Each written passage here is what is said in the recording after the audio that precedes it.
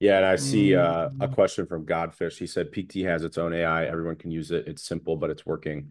Um, and yeah, I have seen it, and it is really cool. I actually Jarvie showed me he showed me kind of like the prototype before it was released to production. When I saw him in Vegas, when Mitch and I went for that one. I'm forgetting the name. Started with a B, I think. where Breathe, Evo? breathe. The Oh, Breathe great. conference. Yep. So yeah, when Mitch and I were there, Jarvie showed me a kind of prototype of what they were doing. So it's really cool. Like what they've done is actually really cool too. But we're building something completely different. So what we've built is a localized AI that's trained on Hive data. What they've built is basically a plugin for ChatGPT. So if you use if you use AI on Peak, what you're actually doing is it's just giving prompts to a generalized AI, um, which is still really cool and useful. I've used it a couple times and I think it's really cool. But what we're building is something where you can say like analyze all the blog posts I've ever made on Hive and tell me which blog posts tend to earn the most rewards or which blog posts tend to get the most comments. Find me 5 bullet points where you can kind of create like a Venn diagram of which blog posts I should create in the future that would perform the best based on my history. So that is the power of, and that's obviously one use case, but that is the power of a localized AI, where it's trained on all your Hive data, anywhere from comments, blog posts, threads, upvotes, um, really everything. Images you've uploaded. Like, I mean, you could literally say, because it can read the URLs of the images you've uploaded in the past, regardless of what UI it was posted on. And it can read all the image. You could say, analyze all the images I've ever posted, and then create me a new image for my next blog post based on those. So it'll take like your style of images and then create a new one. So that's the power of a localized AI, which is very different than like a AI plugin. Um, I would say it's kind of like what would be a good example? It's kind of like a browser extension versus like an app built from scratch.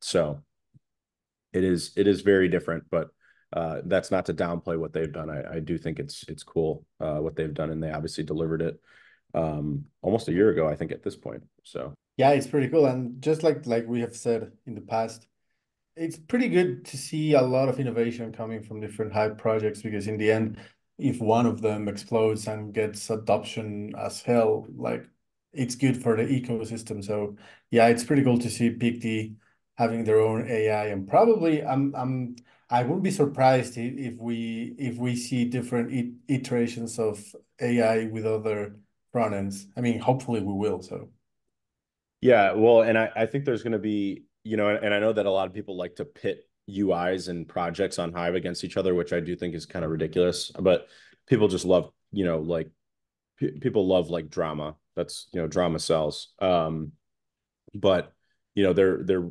it's like Eric said, like the rising tide raises all ships. Like there's no the real competition is out there. It's external. So all of us building on Hive are really building in a way that is beneficial to each other. So if Leo's, and we'll get to Mouse and marketing later, but if Leo's heavily focused on growth and onboarding new people to InLeo, each of those people has an like once they're onboarded, they now have a Hive account where they now can discover the rest of the ecosystem. Um, so we're just trying to be a portal for them to start getting involved on the blockchain, start doing easy things that they're already familiar with because our UI is obviously very similar to X. So they look at it and they know exactly what they need to do as soon as they sign up. That's kind of been our whole goal for the last several years now, is to get to where we are now in terms of ease of use. And each onboarded MAU that we have is it's a monthly active user for the entire Hive blockchain immediately, and then it's also a potential user for all the other Hive apps that are out there. So I do find that people try to pit UIs against each other, and it's kind of a ridiculous thing. And like I said, me and Jarvie were chopping it up in Vegas, and there's people love to say that there's like bad blood between Inleo and other projects, but there never has been. And I forgot where I was going with that in terms of, oh yeah, and in terms of what Eric said with the different iterations of I think what's going to be interesting is, it's getting easier and easier to implement AI. I'm starting to see a lot more tooling get built, and the space is rapidly evolving. So I do think it's likely to happen that other UIs on Hive are going to implement their own AI, and not just a plugin, but like their actual like a trained AI for specific data, with their own custom vector space. I do think that that's going to happen in the future. But I also think it's going to be interesting to see. I think Leo is going to be first to market in terms of like a localized, specialized AI.